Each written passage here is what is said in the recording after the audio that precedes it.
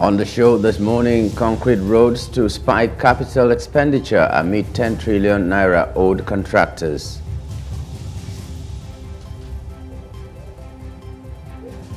Niger military rulers order UN official out within 72 hours.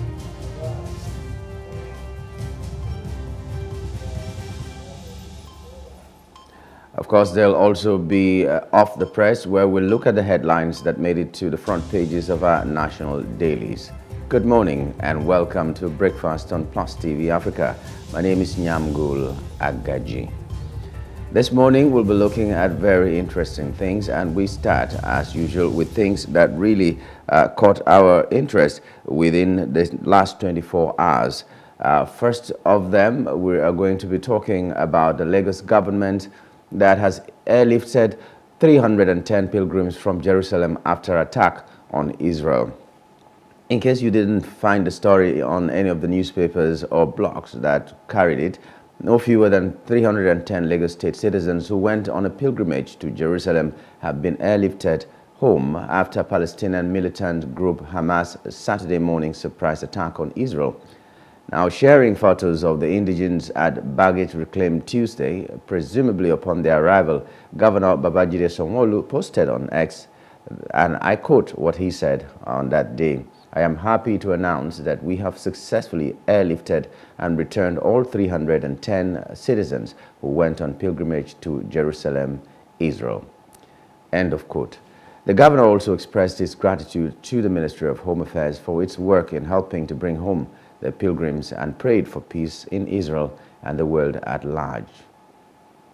Now, Israel has been left reeling by Hamas' unprecedented ground, air, and sea assault, likening it to the September 11, 2001 attacks on the United States. The death toll rose to more than 900 in Israel, which has retaliated with a withering barrage of strikes on Gaza, raising the death toll there to 687. The Nigerian government has since called for a ceasefire, saying the escalation between both countries would result in an unending cycle of pain and suffering for the civilian population, advising that both parties should exercise restraint and prioritize the safety of civilians. A lot of people are afraid that maybe it is it's getting very, very close to another world war, and we do hope that it doesn't get to that. Hamas and the people who provoked this are calling on the Arab world to come to their aid, and world powers also are standing with Israel. Now, world powers might be divided into two, those like the UK, the United States, and the likes, and then you're looking at China and Russia on the other hand, maybe supporting Hamas or not. We don't know how this is going to play out, but the world is in agreement that the attack on Saturday was not supposed to be, and whatever provoked that, we do hope that there will be a solution and no more blood shed, because it's the civilian population, most of whom did not have anything to do with whatever happened in Israel, that will suffer. So now, from Israel, there will be casualties. There are already more than 900 people who are gone. And then from the other side, from Gaza, we have more than 600 people already gone. And Israel is talking tough, Hamas is talking tough, everybody is talking tough. And then who will be the fall guy, who will be the casualty? It's the citizens. And not only the citizens of Israel or Gaza or Palestine, but the citizens of the world who will suffer. For instance, Nigerian pilgrims were supposed to go have fun, pray to their God, and, sightsee, and just be general tourists in a place where they haven't been. Some of them have never been there before. They have gone for a spiritual pilgrimage, and that also is a way of networking with other people from all over the world. Now that journey has been cut short. So we're beginning to see signs how the world is going to lose out if two people are fighting, if two very great countries are fighting, countries that are our friends as it is. So we do hope that that conflict will not escalate to something greater than what we even are seeing right now. Now, we also have an unfortunate event back here, or unfortunate happening here in Nigeria. The National Primary Healthcare Department Agency, that is NPHCDA, has disclosed that about 20 people have died of diphtheria in Kaduna State. Diphtheria is the disease that is killing people now, and not many people are really talking about it. NPHCDA also confirmed that 156 cases of the disease in the state and commended the effort of the state government in combating the disease. Dr. Faisal Shaibu, who is the Executive Director and Chief Executive Officer of the agency and co-chair of the Federal Task Force team, or tax team on diphtheria, told journalists after he visited the Kaduna Diphtheria Treatment Center that they were at the Barau Diko Teaching Hospital to assess the situation of the diphtheria outbreak that affected parts of Kaduna State. And according to him, Kaduna is ranked among the 7 states with the highest number of diphtheria. He said since March, when the diphtheria outbreak was detected in Kaduna, 150 cases and about 200 deaths were, or 20 deaths rather, were recorded. He called on media to step up in creating awareness and providing useful information to the public about the existence of the disease. He said also that there was need for patients with the disease to be presented early together with their contacts for vaccination, while also revealing that the outbreak was due to low population immunity, which was created by low vaccination coverage, with about 80% of those affected by the disease unvaccinated. Vaccines, he said, were the most powerful tools against diphtheria, which is a preventable disease. And he commended the efforts of the state government in combating the disease and admonished the people to wear nose masks, especially when visiting health facilities. Dr. Faisal also commended the Chief Medical Director of the Barau Diko Teaching Hospital and the Kaduna State Primary Health Care Board for their leadership and hoped that the outbreak would soon be contained. And I do agree that we've not been talking so much about this diphtheria as we should. If it were COVID, maybe because the world over was suffering COVID at the same time, the awareness, the level of awareness was so high. I think we need to talk more about this. So far, we've heard that the cases have been detected in about 19 states, and the figure that is estimated to have gone, that the people who have lost their lives to this are up to like 600, if I'm not mistaken. 600 people dying to a disease that is preventable is really, really unacceptable. The question is, why is it that the vaccination was low in the areas that we're experiencing this? Because the information is that most of the people who are affected did not have vaccination. Also, was it because it was not available? Was it because of cultural beliefs that made people not to go for this vaccination? What was the reason why the vaccination didn't get to these people? These are critical questions that need to be answered. And if they're answered, I think they should be addressed by the relevant authorities. If it needs to be a matter of talking to the people through their village heads and so many other people that they will listen to, fine. If it is because it was not available, then the vaccine should be made available to these places and, in fact, to every Nigerian, so that we prevent these preventable diseases that come and claim the lives of our citizens. And then finally, on the top trending, as we call it, Lagos to increase daily train trips from 12 to 54.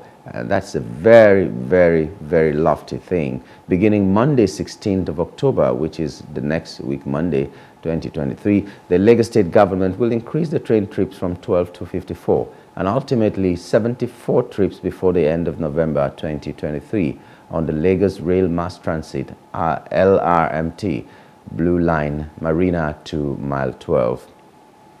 In a statement on Wednesday, the consultant Corporate Communications Lagos Metropolitan Area Transport Authority, what we call LAMATA, Kolawole Ojelabi, said that it is expected that by next Monday, the tracks would have been energized, thus allowing for the deployment of additional trains set for daily passenger operations. He, however, warned there would be no service on Saturday afternoon and the entire day on Sunday, 15th of October 2023, to allow the complete changeover to electricity. The managing director of LAMATA, engineer Mrs. Abimbola Akinajo, said, and I quote, We need to shut down train operations for passenger safety while the switch to electricity is on, as well as ensure that the test is carried out in a safe manner. According to him, it is projected that passenger movement between Marina and Mile 2 in the coming months will surpass 150,000 passengers daily.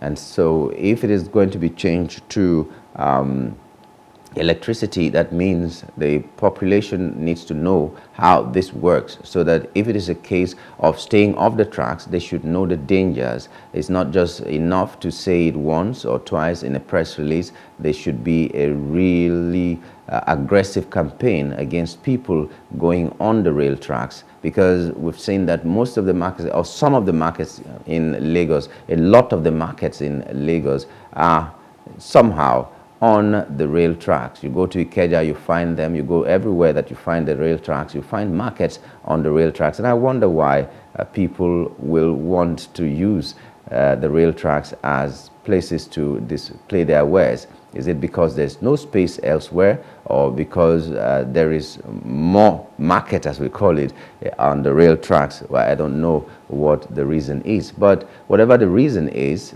we should find out and then see how we can address it so that people will stay off the rail tracks. There was information we got a long time ago that if these trains are operating with electricity, it means that anybody can be electrocuted on the rail tracks. How many people know this, if it is true? But if it is not true, well, okay, maybe just a mild warning. But if it is true, then Nigerians need to, or Lagosians need to stay clear of this.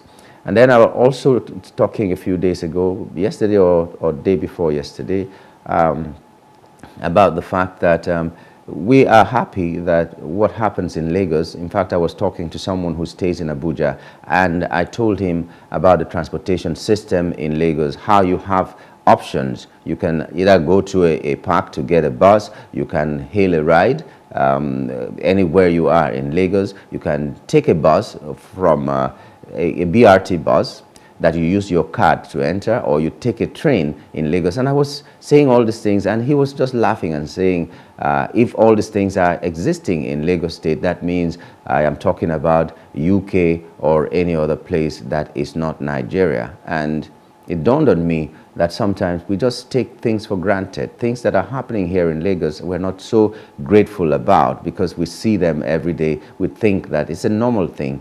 There are so many things that the government has done that we need to applaud them. But I also said that day that there's something that happens at the terminals, whether the bus terminal, or I don't know about the train. I've not boarded the train. One day I will take a train to Mile 2, even if I don't need to go to Mile 2. It's not my axis that I leave, but just experience that train ride to Mile 2 and back. After all, it's affordable to everybody. So when you get to a bus terminal, sometimes you find out that the cowrie card that you loaded is either not having the supposed amount of money that was supposed to be left there after your last ride, or you even have a minus.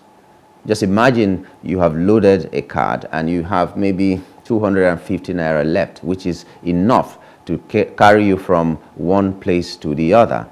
You know, because of the new kind of fares that we are having in BRT, half of the prices. Maybe it was a journey of 500 naira. Now you're paying 250 naira for that journey. So you have 250 naira and you have no other money. It happens to even the best of us sometimes that you are in a situation where that card is your only salvation. And then you go to a BRT station and they're not only telling you that the money has finished, there's no money on your card when you know there was supposed to be money, but you find out that you have minus 100 naira, which means even if you have another money to load your card, your cowrie card, it will minus 100 naira, which you cannot account for. And you ask the people, how did this happen?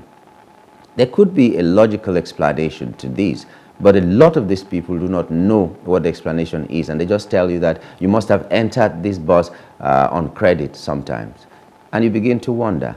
You take your cowrie card, you place it on the machine, it rejects it if there is not enough money on your card. So at what point does anybody ever enter a bus on credit that you will find minus 50 naira or minus 100 naira or minus 200 naira? It beats me hollow. So if there is an explanation, these people need to be educated on that so that they can relate with the people better, because this is what brings tension. You do not know the frustration anybody who is coming to take a BRT is passing through. A lot, we are passing through a lot, as we are given to saying in Nigeria now, and a lot is passing through us. So you should not allow something like this build tension at a bus station, tension that can just be explained away. How does your cowrie card enter a minus? Now, one of the explanations one person gave at some time was that if you enter a BRT bus and you don't tap out, there's a possibility it will bill you. So what happens when you go and tap on another BRT and then come to enter a BRT whose machine is faulty or something, and when you get to your destination, there is no way to tap out? Is that your fault? What about entering a BRT when you have to tap on someone's phone which is connected to the machine, and the person stays back at the bus terminal and you get to your destination? Where do you tap out? So if this is the explanation, then the issues should be addressed. But otherwise, whatever the explanation is, the people who are operating at that place should know what to say, and say it politely, because, well, let's leave the rest to God. Well, we've been talking much. No matter what the complaints might be, Lagos State government, you're doing your best. We are hoping that you'll do better and have more routes for the train. Maybe the red line will come up also and take people from other destinations around. So we do hope that the money will come, the willpower will come, and everything that needs to be done will be done. In the meantime, there's so much on the papers, so we're going to take a short break now, and when we return, we'll be going to lift the headlines of the press and discuss them. Stay with us.